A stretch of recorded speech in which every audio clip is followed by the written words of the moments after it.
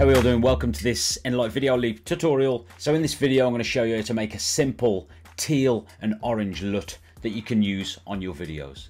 So I've just got a stock video clip in my timeline, and as you can see we have a lot of orange tones in the bottom right hand corner, and then a lot of blues in the water, in the sky, but oranges in the buildings. So it will just work nicely and show you, really emphasize the teal and orange look. And it's really simple to do this, and I'm gonna keep my timeline halfway through just so I can show you before and after on the timelines, because wherever you are in the timeline, when we apply a filter, that's where the filter is going to drop in. So without anything selected, I've just got my timeline in the center. I've not got it selected, there's not a white bar around it. There is now. I'm going to deselect it.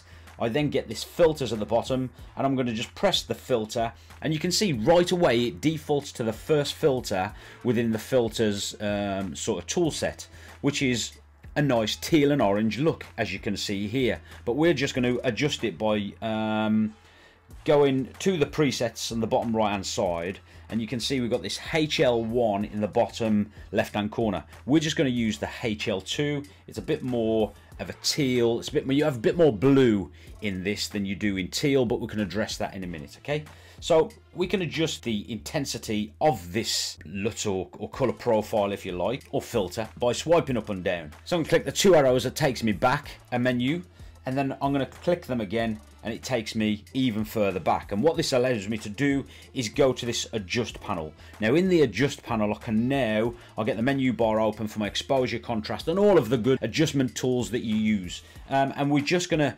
emphasize some of the darker areas to make the teal and orange effect a little bit more prominent. So let's go to exposure first, and let's just ramp up the exposure a little bit so it makes everything a little bit brighter in the video. And then let's go contrast. Now if we go to the right, contrast is going to darken and sharpen all the darker areas, and it just helps these corners of the buildings in this video, helps that stand out a little bit. Okay, and then brightness, we're going to leave the brightness alone.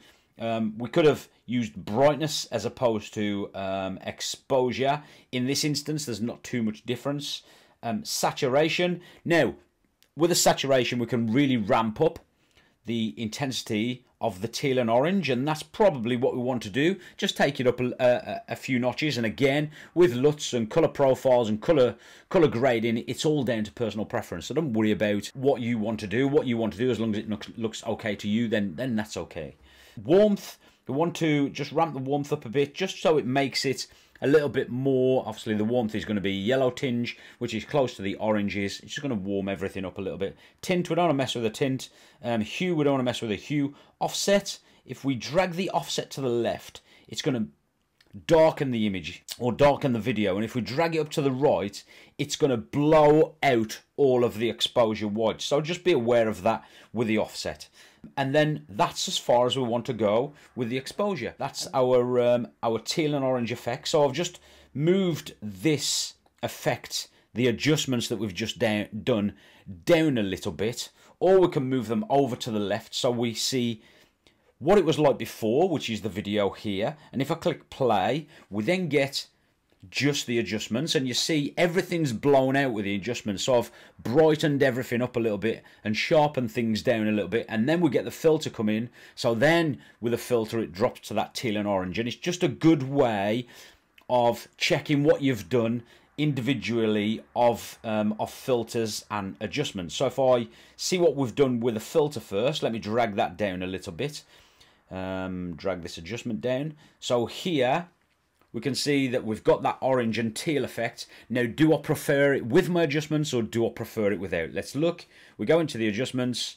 I prefer it a little bit with the adjustments, but I'd just like to take the brightness or the exposure. Remember, we did the exposure. I'd just like to take that down a notch or two, and then let's have a look again with the adjustment, or sorry, with the filter, and then let's have a look with the adjustment as well.